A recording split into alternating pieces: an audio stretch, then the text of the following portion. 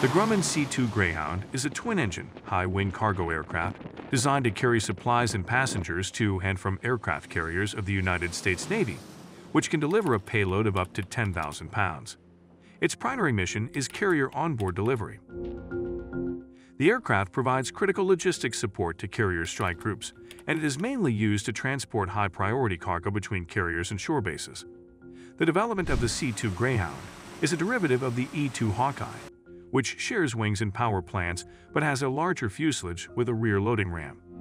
The first of two prototypes flew in 1964, and after successful testing, Grumman began production of the aircraft in 1965, which replaced the piston-engine Grumman C-1 Trader in the carrier onboard delivery role. The original C-2A aircraft were overhauled to extend their operational life in 1973. In 1984, the Navy ordered 39 new C-2A aircraft to replace older airframes. Dubbed the reprocured C-2A or C-2AR due to the similarity to the original, the new aircraft has airframe improvements and better avionics. The older Greyhound were phased out in 1987, and the last of the new models was delivered in 1990.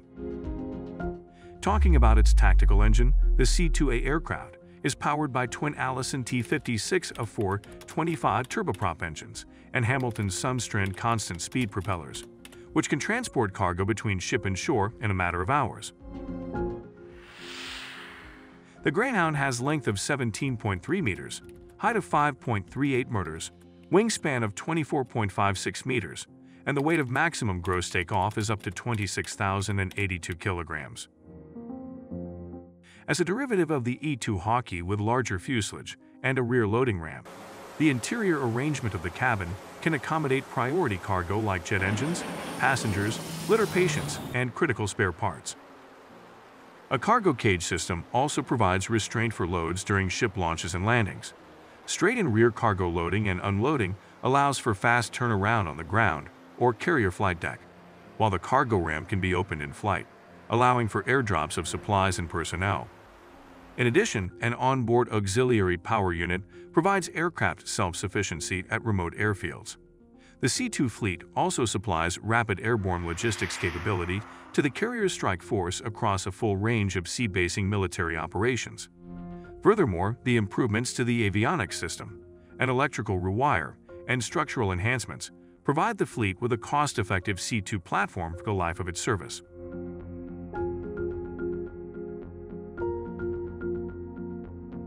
Moreover, this aircraft has several operational histories.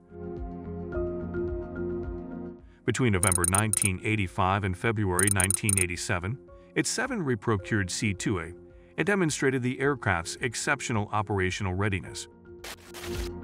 The squadron delivered 2 million pounds of cargo and mails, and 14,000 passengers in the European and Mediterranean theaters. The C-2AR also served the carrier battle groups during Operations Desert Shield and Desert Storm during the Gulf War, as well as Operation Enduring Freedom during the war in Afghanistan. On June 2, 2011, the U.S. Navy loaned 2 Greyhounds from Fleet Logistics Support Squadron 40 to the French Navy. The 2 aircraft were stationed at Toulon-Hyères Airport to assist in improving the flow of logistics and supplies to the French aircraft carrier Charles de Gaulle, operating in the Mediterranean Sea off Libya in support of the NATO intervention in Libya. After 16 days, both aircraft returned to the U.S. via Shannon Airport, Ireland, in June 2011. Despite the success of the C-2A, this aircraft also had several accidents.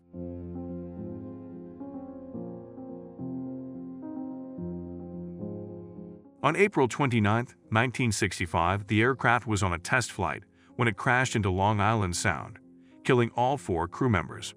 In October 1969, the C-2A, carrying 6 crew members and 21 passengers, crashed in the Gulf of Tonkin en route from Naval Air Station Kubi Point to USS Constellation. All aboard are officially listed as missing in action, as their bodies were never found. Moreover, this aircraft crashed shortly after taking off from USS Ranger, killing all 4 crew members and 5 passengers in December 1970. And then, in November 2017, the aircraft crashed while carrying 11 crew and passengers in the waters southeast of Japan's Okinawa Island in the Philippine Sea, while in flight to the aircraft carrier USS Ronald Reagan, and fortunately 8 of the 11 were saved. Lastly, we will highlight the upgrades of C-2A Greyhound. The 36 C-2A Aicrafts underwent a critical service life extension program. The C-2AR had a service life of 10,000 hours, or 15,000 carrier landings, while plans required the aircraft to continue providing battle group operational readiness through 2015. The lower landing limit was approaching for most airframes, and the service life extension program will extend their projected life to 15,000 hours or 36,000 landings. Once complete, it will allow the 36 aircraft to operate until 2027. All aircrafts were to receive the service life extension program by 2015, and for the structural improvements includes to the center wing an 8-bladed NP2000 propeller, and navigational modifications such as GPS, the dual CAINS-2 navigation system, crash survivable flight incident recorders, and a ground proximity warning system. Additionally, the first modified C-2AR left Navarre Depot in Rhode Island in September 2005, after sitting on the ground for 3.5 years, while the service life extension program was developed and installed.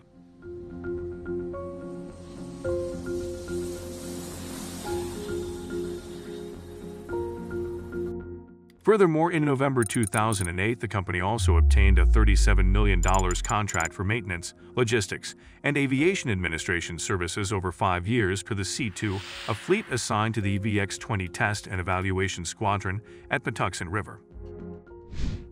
Northrop Grumman worked on an upgraded C-2 version and offered to modernize the fleet with components common to the E-2D Hawkeye. That's all for today. Thanks for watching and see you in the next episode.